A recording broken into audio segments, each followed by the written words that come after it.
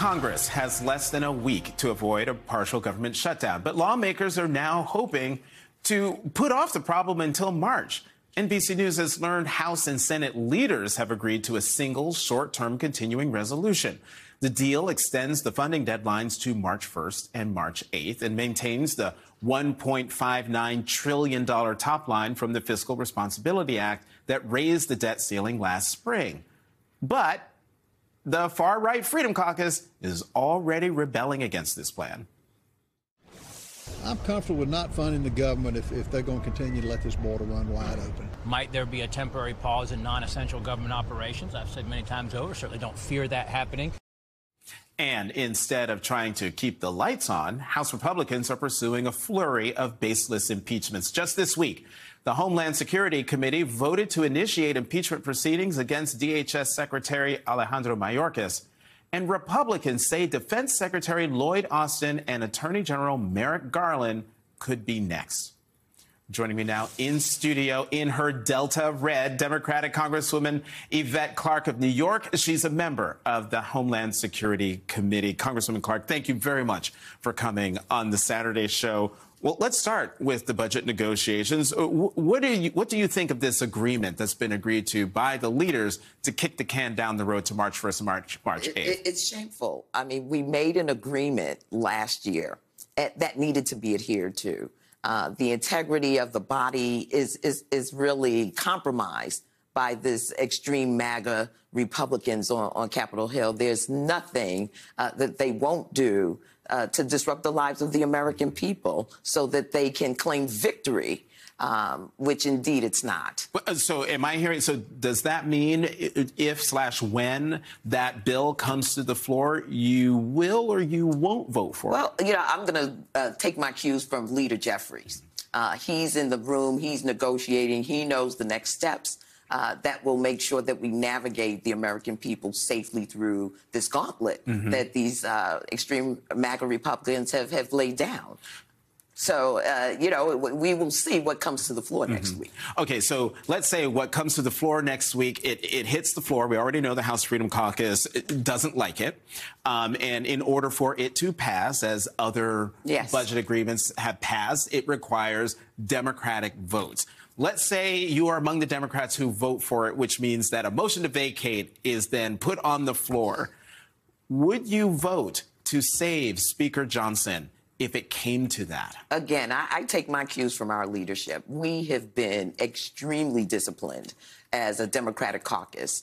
He knows the ins and outs of what both the Republican caucus is cooking up, and certainly the direction we need to lead the American people in. And so I'll be taking my cues from our leader. So you're on the Homeland Security Committee, and we know that the folks over in the Senate are negotiating a bill, a border bill, an immigration bill that would deal with border policy, including potentially expediting deportation of undocumented immigrants.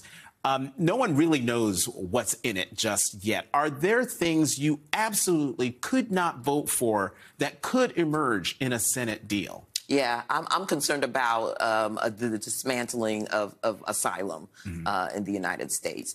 We see what's going on around the world. That we are facing a migrant crisis here on our southern border, but there's not a nation in Europe and globally that is not seeing these migration flows. This is something that is challenging the globe at this moment. But we, the United States of America, have had a tradition, a noble tradition of welcoming immigrants to our shores. I think we need to fix the broken immigration system. And what the extreme MAGA Republicans are doing once again is trying to create even more of a crisis by not negotiating and bringing our country into the 21st century with an immigration system that will work. That will work for this generation and future generations to come. Well, one of the things they're focused on, instead of what you're talking about, is impeaching the Secretary of Homeland Security, Alejandro Mayorkas. He's agreed to testify before Congress, just not next Thursday when they want him to testify, because he's going to be meeting with Mexican officials, I'm sure, to talk about what's happening at the border. The Homeland Security chair wrote back, and I want to quote, he says, "It is deeply troubling that Secretary Mayorkas has refused the committee's multiple requests to appear." What's the chair's motive? Yeah, how disingenuous. I mean, at the end of the day, this is all about political theater, gotcha politics. What these folks are trying to do is impeach the Secretary of Homeland Security, not for treason, not for high crimes and misdemeanors, not for bribery, but for policy disagreements. Come on. You know, this is, again, political theater. These folks take clips from our hearings and raise money from it. The country deserves better. And there's no doubt in my mind that Secretary Mayorkas wants to appear before the committee.